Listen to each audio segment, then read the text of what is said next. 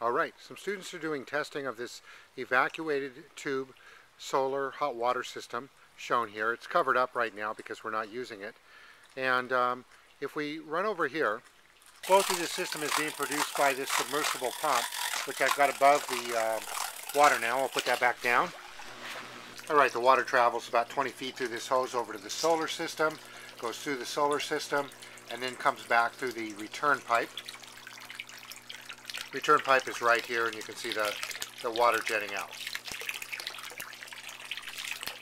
Okay, and the goal here is to come up with some ways to measure the discharge or volume flow rate that's flowing inside the system.